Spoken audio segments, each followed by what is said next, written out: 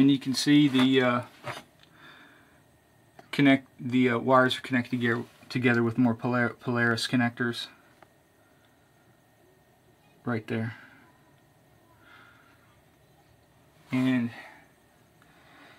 the AC wires come in to this box. They come through this panel. They come into the bottom of my FlexWare AC panel right here. Basically, in this FlexWare AC panel, you have two buses for the hots and two separate buses for the neutrals. So essentially what's happening is the AC circuit, or the backup circuit, going to the backup panel, and the grid tie circuit going to the grid tie panel, they're separated. So I've got a breaker on the two grid tie circuits that come in, so I can kill the grid to my inverters if I want to. I just flip those down, disconnects progress energy power from my inverters. And then also these two breakers here, I can kill power from the inverters to the backup panel. So I'm not going to go into the whole wiring details, but it's not very hard to do as long as you double check yourself. And basically what happens is these backup circuits and the grid tie circuits come into the two 3648 inverters. And if I pull the cover off of here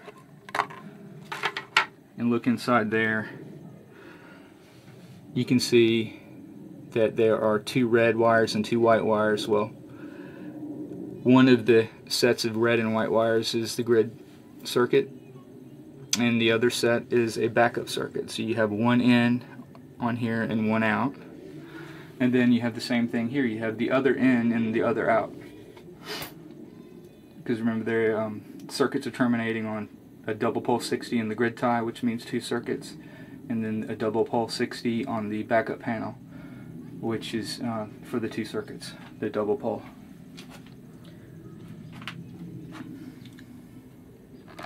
So I've pulled the covers off of the DC part of the inverters, which basically the red is the plus and the negative is the minus. This is a negative ground system, so the negative is the ground. For this negative on both the inverters, I used 2 watt, and I used 3 watt for the plus side. I could use 3 watt for the negative, but I had 2 watt. It's a little bit easier to work with, so that's why I used it. Then I used 2 watt for the ground. And those DC circuits, they basically come into the FWDC panel, the DC. And the plus goes to a plus bus in the back. And this bus is actually not what came with the Outback FWDC. The one that came with it is actually down in the back here, and I did not use it because it's so small, and I wanted to use larger wires. So what I did was I found another bus. Basically it's just a copper plate, and it's held off the back of the box with isolators. And I installed that because I wanted to be able to use large wire. So I put that in, and you can see it right there. It's about, I don't know, 5 inches long. It's a copper bar, and it just allows me to be able to bolt my connections onto there. So anyway, that did not come with the FWDC. I put it in. So it made my life a lot easier. So you see right here, the 2 pluses go into the inverters, and they go, basically they come from these breakers here. Well, they're breakered, And the reason they're breakered is because they're actually connected to the batteries. So basically these breakers allow you to kill power to the inverters, DC power to the inverters from the batteries.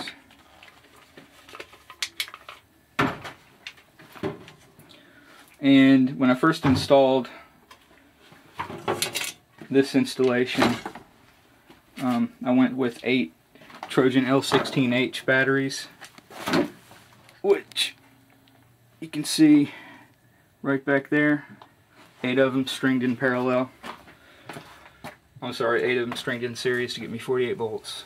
And a couple days ago, I ended up buying these extra set of batteries because I found out that I really didn't have a large enough battery bank. And these are basically the L16 version of the Trojan, but they're made by Deca. And I bought them from Batteries Plus for about 187 bucks each, and they put a worker sticker on it. So they're a little different as far as how you're connecting the connector to it, as opposed to the way that Trojan did it. Let's see. You pull that off, it's flat, so you just put your connector on there like that, right there. And all this stuff here is this sticky slimy stuff is oxide inhibitor. Basically you can use Vaseline if you want to. I heard that works real well. So now I have 16 batteries,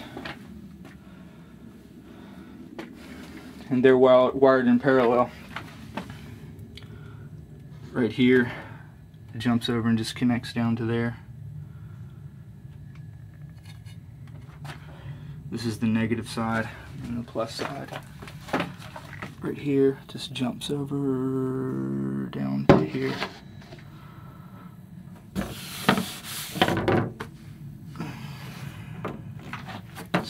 Anyway, kind of hard to see. So back to the FWDC. Here's a lightning arrestor, and basically this is connected to this bus back here on the positive wire that's coming from it. The positive wire coming from the arrestor, and then the negative wire coming from the arrestor is going to the negative bus, which is back here, and then the ground from the arrestor is going to the ground bus, which is in the back corner here. And that's to protect the equipment from lightning. And let's see, here's a ground fault breaker, and that's basically protecting the MX60, and the MX60 is a charge controller basically for the solar panels. And it looks like the solar panels are putting out about 55 volts, and the batteries that are at 51.5. So what happens is the feeds from the solar panels come through the ground into the side of this wall here, and then into this conduit and into this box. This is just a 4-inch square box, and basically there's 2 wires in here, a plus and a minus, and they go into this conduit, they go around, go into the side of the FWDC, they come out, and the negative from the panels goes straight to the negative bus. The plus from the panels comes around and goes into the bottom of this ground fault breaker. And from the top of the ground fault breaker, the plus goes down and into the MX60.